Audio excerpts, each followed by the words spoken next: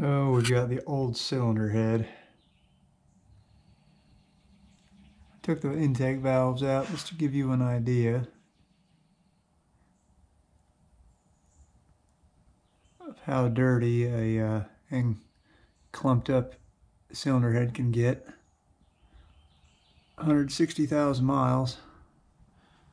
I doubt it's ever been off or serviced.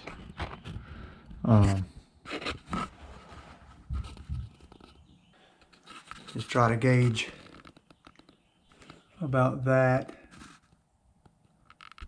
to what we did to the new one. And here's the new one.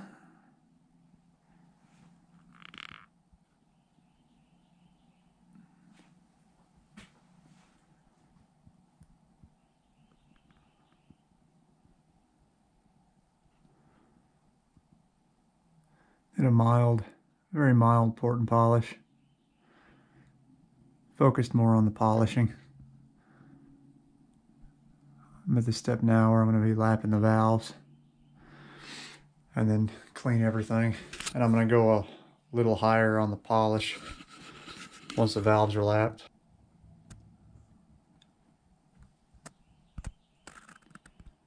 See the difference right away.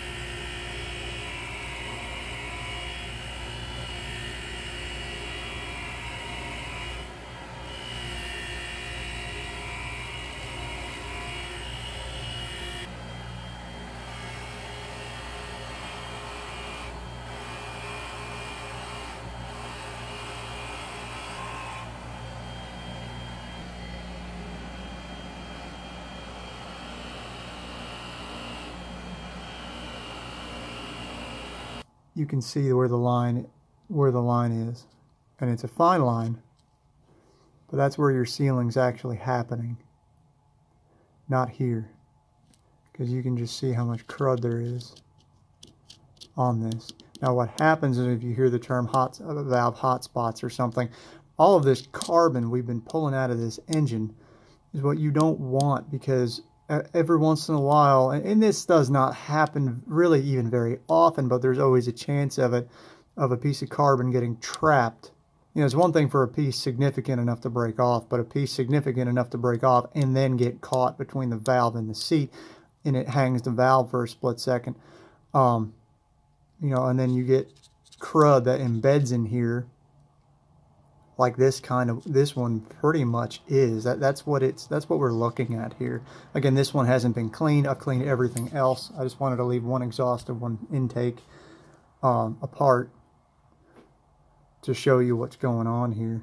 But like I said, what'll happen is, obviously, if you have excessive clearance on your valve where it's trying to seal into the cylinder head, you're going to let, and like I said, this is on the exhaust side, so during combustion, you're going to have combustion gases exiting through the exhaust because you're losing power and you're essentially losing compression. It's a compression loss through the valve. Is basically what I'm trying to explain here. You can see all this crap that gets embedded on there. And again, this is on the exhaust side, so it's the dirty side. Moving on to the intakes. You know, clean versus dirty. Similar principle. The sealing surface is more, the sealing area is more evident. You can see where it's at the edge, and then you can almost still see on the one I cleaned up. The intakes always clean up a lot nicer than the exhausts for obvious reasons, but you know, it's almost impossible to see. But again, they're going to be relapped. So I just wanted to get a quick video of that.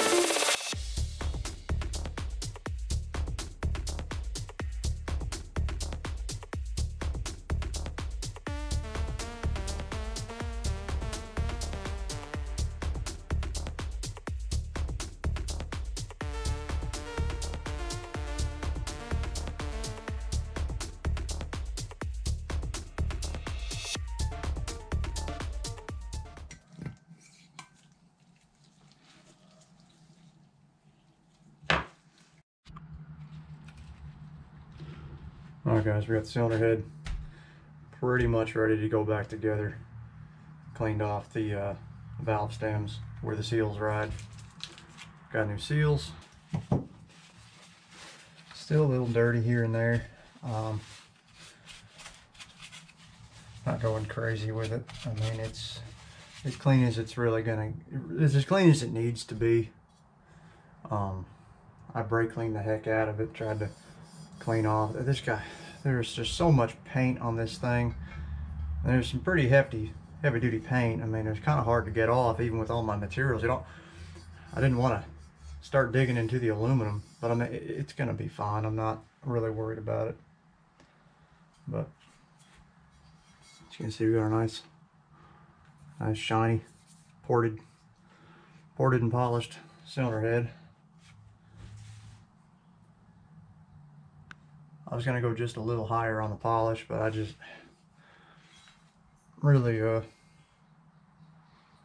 just want to put this thing back together at this point. Nothing personal, you know. I'm not building this thing to be a horsepower monster. I'm not building. This is stock. Gonna be a stock build going back together. So I'm gonna put the intakes on first. What I'm doing, putting a little bit of WD-40 on the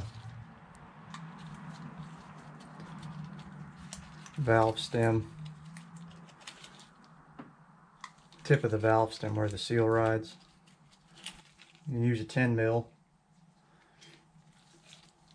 as it kind of pops right on and gets right on the ledge to press it down on if you even need to, which ideally you do.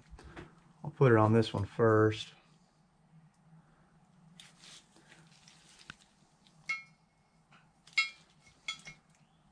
I mean, they pop right on.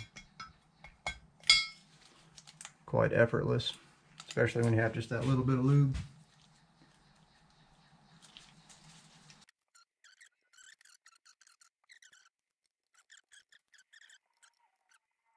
It's a very common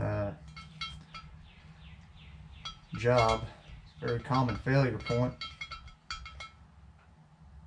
A lot of times when you see a car that isn't smoking while it's driving, but then stops at a stoplight and then smokes a little on the takeoff, I mean, that can either be rings or, of course, it's usually valve stem seals.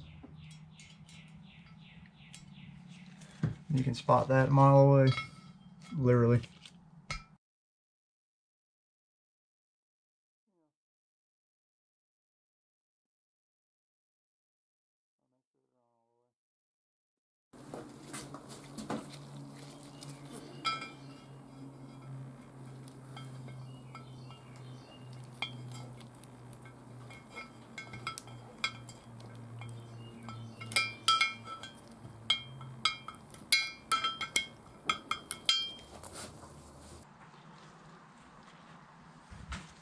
Got the cylinder heads. This is basically marked number 1. I've got little marks here.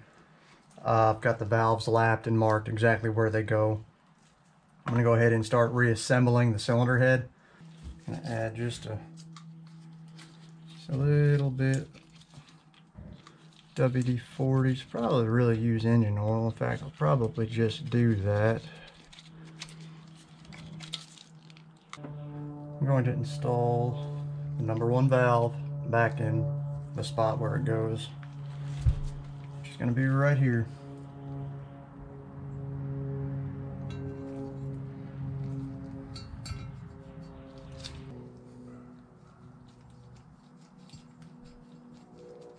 I'm going to massage it through the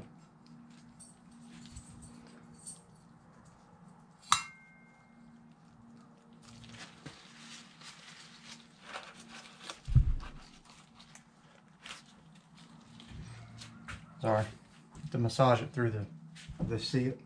You don't want to push too dang hard. I mean,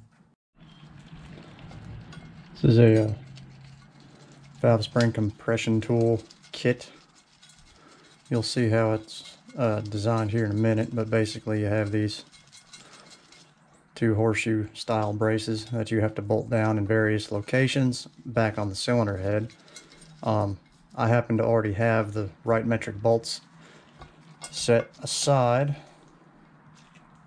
I don't think these came with a kit, but I've just come across, you know, certain bolts I need for whatever I'm working on. I just hold on to them and leave them in the kit. I think the last time I used this was, well, actually on a cat engine, but I have used this on Audi, Volkswagen Audi stuff before. So I obviously don't want to go too crazy. This is aluminum. So this works like this. Put your rod through corresponding hole, and there's a burr. Great. Now you have something to work with.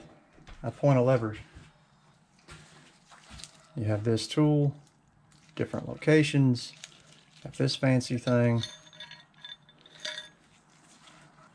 Again, this is just a mock-up. You put your spring on. I'm going to move to the other camera here in a minute. Put your spring on, put your retainer on,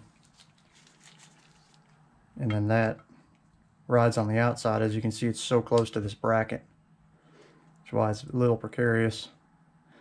And as you saw, I stuffed that rag in the combustion chamber to help hold that valve up, because we're not essentially pushing down on the valve, but you don't want it to be able to travel any. That's not going to help you. So then basically this works like this. You have your little notches. You have to find the sweet spot. This is going to be tricky. Okay, so about right there. I know this is really hard for y'all to see, but you have to match up the hole. It's going to work best with the angle of the valve, which turned out to be that.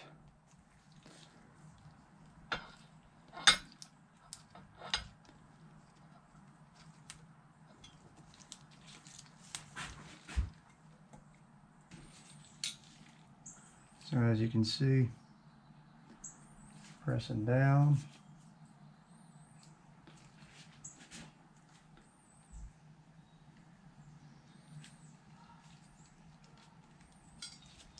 This is hard with gloves on. So as you can see, pressing down.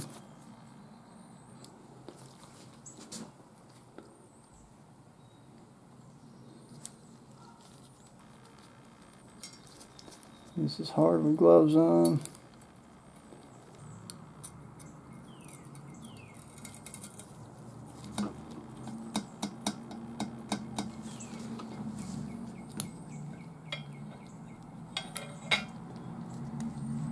Now y'all didn't really see that. I'll show you again. And no, I didn't clean all the springs off, and it's just paint, guys. I didn't do it, someone else did. I'm not going to put any more time into screwing with this thing. The important stuff's done. The ports are punched out, cleaned out, and polished. The valves are lapped. The cylinder head's clean. All this little extra paint that's on the inside where the oil's going to sit, I'm not really worried about that. Oh, looky, looky.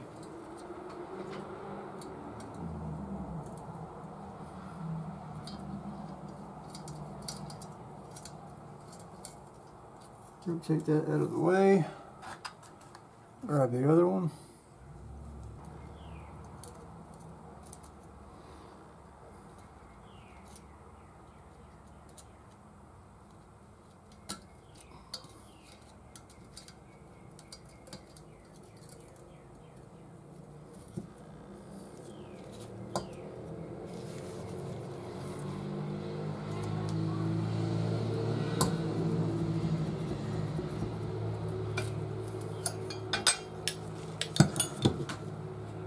It is annoying as it looks.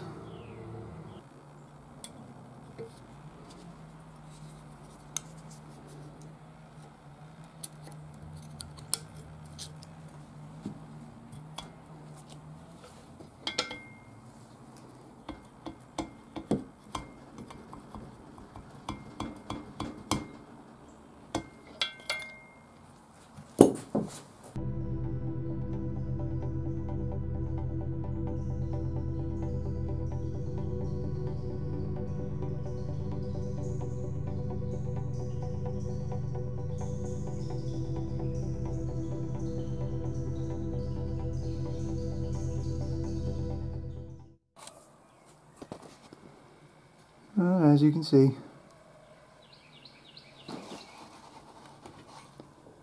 she is back together for the most part.